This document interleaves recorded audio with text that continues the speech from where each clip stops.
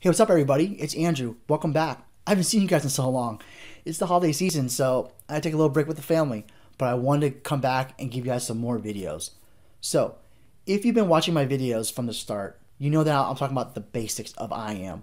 And the last video we talked about was RBAC.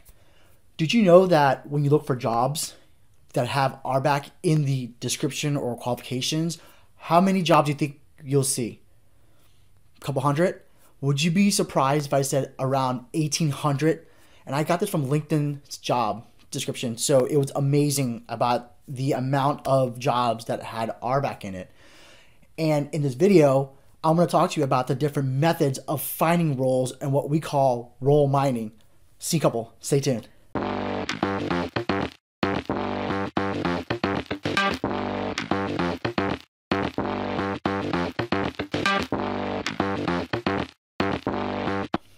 Hey folks, it's Andrew here at All Things IAM, and today we're going to talk about role mining and the two different approaches when it comes to finding roles. What was interesting about this video that I want to make was throughout the entire year of 2021, I've interviewed a fair amount of candidates, and these candidates came from people such as IAM engineers to IAM developers to even IAM consultants like myself. And a lot of times I love to think about or ask them questions about RBAC. And my normal questions I would ask in interviews is, so tell me how you would find roles when it comes to RBAC. And I would get the standard simple answer that many would provide to me, which is, oh, I would look at the access that were requested today and just do it and data analysis from there. And I go, oh, okay, so something like a ServiceNow. And they're like, yeah, something like a ServiceNow. And I'm like, okay, that's interesting, cool, makes sense. But what if you didn't have that data, right? What if you had a company that didn't have that entry point, that ServiceNow or some other mechanism to let managers request roles? What would you do? And 9 out of 10 times, it would stump them.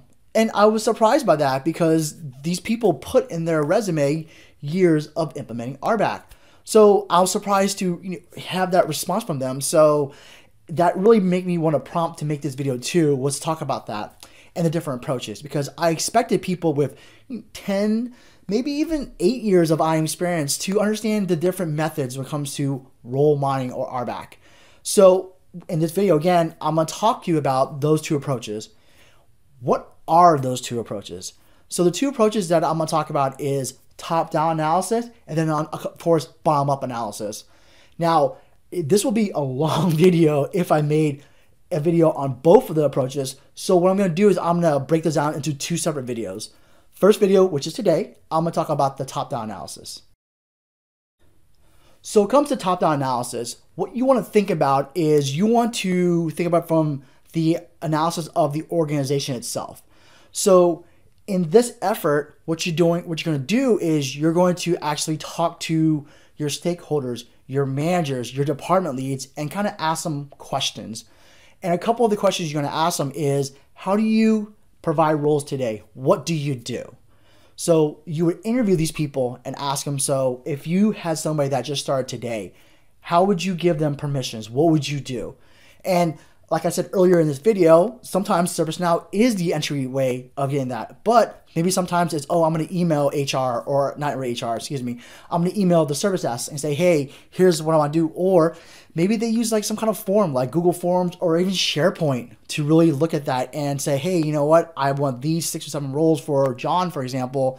And then I submit them. Maybe they go through an approval process. And then once that's done, it gets approved. And then service desk or some IT entity will go in and provision those accounts. Now, when you do these interviews, we kind of want to sit there and just watch them. What do you do? Write down their process, and then really the big question that I want you to get out of this is ask them, what's your pain points? What are some things that really frustrate you when it comes to providing permissions? Some common ones that I've seen in my career are, it takes too long. I have somebody who wants to start day one, and they're sitting there going, you know what, I don't have my access yet, so I'm going to read something. And I've said this before in many of my other videos that could be the case. And it's true. It happens from time to time. Another thing that I've noticed too, or some of the pain points that I get is, you know what, these permissions that they give me, they're just too complex. Or I don't really know what they mean. And again, very common. There are times where you go to organizations and they give you whatever Active Directory says, right? And it could be something that's very foreign. I recently did an exercise with a healthcare company, and when we did the exercise with them to talk about what roles should we assign to, let's say, new nurses, the managers did not understand exactly what any of these permissions or what we call entitlements really meant because they weren't business friendly. So that's another common issue that we have today is not friendly or not business friendly permissions or entitlements. So when you talk to them, jot down these pain points. And then the third thing that I see common, and it's not as common as it before, but it does happen from time to time, is they want to do something called mirroring. Mirroring is really just saying, give me what he has. And that is a big no-no in IAM, because the problem is it's not only lazy, but you could be giving somebody too much access than what they originally had. And that's a problem, because if John, who is, let's say, a IT supervisor, has all these other permissions that maybe give him more access to things, such as, let's say, approving timesheets, versus, let's say, me, Andrew here, maybe I'm just a mid-level IT person, or maybe I'm just a database engineer that works under, John. Should I really get what John has? No, I shouldn't. So the problem is we want to really focus on, or in IAM, what we like to call it is least privilege. Least privilege is giving access to the person to just do their job, or just enough. Nothing more, nothing less. And again, if John up there, who's my manager, and there's me in the middle here, I really shouldn't have what John has, right? I shouldn't have the ability to, let's say, approve timesheets, because could be a violation, or I'm not senior enough to do it, or that's not my job.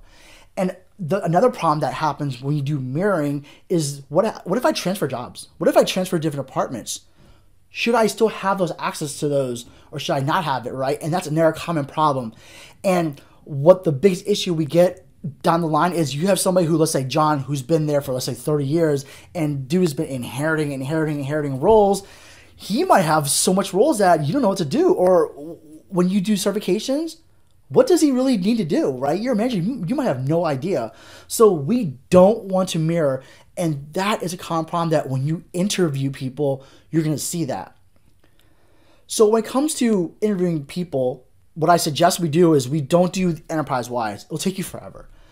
Pick a certain department and let's show some value on the get-go. So what you would do is talk to your project manager, or your stakeholder, or your champion, and say, you know what, give me a department that's willing to talk to us, right? Let's make an example. Let's say IT, right? Or better, let's do service desk. So service desk, again, you want to talk to maybe the supervisor of the help desk and say there are probably 3 tiers of help desk: level 1, level 2, level 3, or tiers as they call it, and say, what does tier 1 need to do? What does tier 2 do? What does tier 3 do? What are those permissions, or what applications do they have access to today? And how do you grant them? So you write those down and you kind of build some data around that. Another method you want to think about is maybe you sit there and mirror the person, or not mirroring. You want to just watch them, in a day in life, right? So let's say a day in life on a tier 2 help desk person, and write down what do they do in terms of access, what are some of the permissions that they do, and then maybe next day you want to watch a tier 1 and then look at the differences. Do they share common application access somewhere, or maybe are there certain software applications they have access to, but within the application itself, maybe there are separate levels or permissions, or even, let's say, menus that maybe a tier 2 person can see and a tier 1 person cannot see. So again, you're gathering data when it comes to a top-down analysis to build those roles and say, okay, what is those that are common across the board, and maybe what's unique to a specific job title or even department. So once you've done gathering your data, what do you want to do? So what I do, and it's common, is I use the Paleo rule, right? Which is 80-20.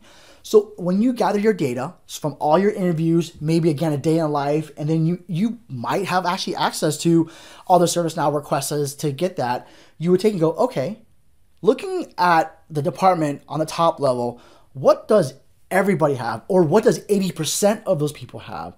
And then when you see those, you build your role off of that. And then once you're done building those roles off of the 80-20 rule, what you want to think about is, okay, of these 80% of the common access, I'll make those roles. The last 20%, I'll keep those separate, or what we call requestable roles, or requestable entities, or not, excuse me, entitlements. And then what you do is you go and you show them to your stakeholder, right? Or even the department lead and say, hey, look, based on my analysis, here's what I found. I found that of all your people, 80% of them get this, so we should consider making this a role. And them knowing the department, knowing the access that they should be granting, they might agree with you, or they might say, you know what? Out of that 20% that you've removed, I've noticed that I should be requesting a little bit more than the common. So let's bring that up, right? Again, you want to engage your stakeholders and really talk to them and be flexible, right? There's not really a strict 8% rule. Is you use that as your starting point. Here's what we found. Let's talk about it, and then let's adjust accordingly. And then once you get buy-in and you say, you know what, this makes sense, boom, then you go and create your roles, and then you have your automated roles. So what that means is when you have people that start, let's say day one, and you're a part of this department, and let's say you're in department service desk, again, all service desk people, regardless of tiers, will get this role that gives them access that everybody has across the board. Saves you time. A person's working from day one, and you know what that role is built off of. So you know that you're only giving a person the amount of access they need to do their job. Now, once you build your roles, though, you want to think about other things too. So one thing that I want to bring up is something called segregation of duties. And I might have said that before in my earlier videos, but really these are policies, right? So let's take our example again of service desk. So in service desk, you have your service desk lead, you have your tier 2, tier 3, and tier 1. But what if your supervisor has same rights they maybe inherited? And let's go back to our last video where you might have somebody who takes that and they do the hierarchy or the inheritance, right? That since I'm a lead, I get everything that tier 2 has, tier 3 has, and tier 1 has, all of their permissions. But what if within those specific permissions, there are some things that conflict? And what I mean by that is if I'm a tier 3, right, and I can access everything tier 2 and tier 1, but what if I give a little bit more than I should? Wouldn't it be really odd or suspect if you have the ability to edit and submit and change your own timesheets, or maybe even approve your expense reports? That could be bad, right? And that does happen from time to time. So again, when you talk to your stakeholders and you ask them these questions, ask them about their policies, saying, hey, look, do you guys have segregation of duty policies? And they might go, what does that mean? And just give them a simple question like, look, do you have specific permissions that are really against the rules? And what I like to do, and a lot of people do it too, is a common accounts payable, accounts receivable. And I made the example earlier about if I can not only submit and edit my timesheets, or edit my expense reports, what if I can also approve them too? That's a no-no, right? Because again, what if I'm adding more things that are really against company policy? And a common example is this. You go out to a customer site and you go and eat dinner, right? A lot of companies today, when it comes to expense reports, you can't expense or you can't put alcohol on your expense report, right? That's a separate transaction that usually is against the rules. If you have the ability to edit and submit your own timesheets but approve them too, what's stopping you from putting alcohol on there and getting more money than you should be, right? And that's against the rules, and there's no really oversight.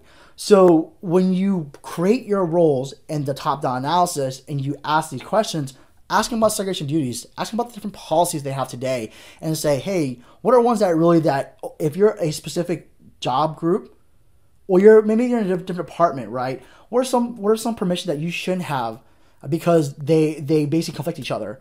And that's how you build your segregation of duties. So when you create your roles, where it comes to your RBAC from a top-down analysis point of view, you make sure to keep those in mind. So again, if somebody comes in and they're hired, let's say a one department, that these SOD violations or these policies are really enforced, that if for some reason the person changes positions within the department, that they know that they have specific permissions or entitlements already, they say there's maybe your IGA system or your identity system who say, no, that's not happening, conflict, or you notify somebody of that conflict. And that's a good start to at least keep your systems clean, know who has the high risky permissions or entitlements, but also know who is it that maybe you say, oh, I know that these 6 people have violations. Let me go and fix that. And then make sure that when you have an audit, for example, you have those people, you know who they are, you know that basically you've mitigated that risk, so you know that these people can't do both duties that could cause trouble or be unethical. And like I always say in a lot of my videos, keep you away from being on the cover of the Washington Post, which if you're a public trading company, costs you a lot of money. Actually, Biggity that one, they'll let you know how much that costs them in terms of stock shares. All right, and that's pretty much it in terms of some top-down analysis. Again, I gave you a high-level overview of it. There is more information there, and I'll link that down in the description of a couple of references that you can kind of look at to get a better idea of the top-down analysis approach. Next video, we're going to talk about bottom-up analysis, which is more back-end, understanding the application, seeing the actual data of people, and some of this information, or when you do bottom-up analysis, it's going to require some coding. You know what?